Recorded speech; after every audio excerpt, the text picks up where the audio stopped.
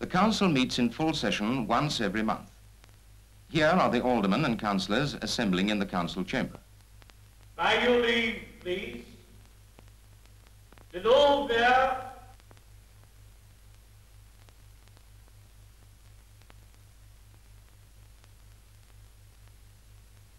Under the chairmanship of the Lord Mayor, this freely elected body settles down to debate and resolve upon the affairs of the city, to carry out many of the acts of Parliament passed by central government, and to tackle the particular problems of the area.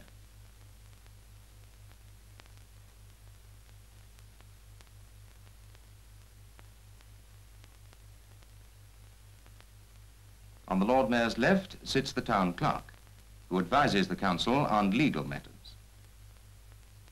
Next to him are the deputy town clerk and the chief committee clerk. They are the only three officers who normally attend council meetings.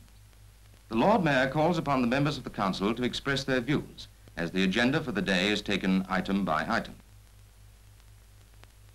On some items there is much to say, and often conflicting views are aired before the Lord Mayor puts the motion to the vote. All council meetings and municipal affairs are reported in the press. The machinery of local government is not always easy to understand, and the press performs a valuable function by simplifying it and bringing it to life for the ordinary citizen. In the public gallery, tomorrow's citizens can attend council meetings in preparation for the day when they will help to elect and perhaps serve on such a body.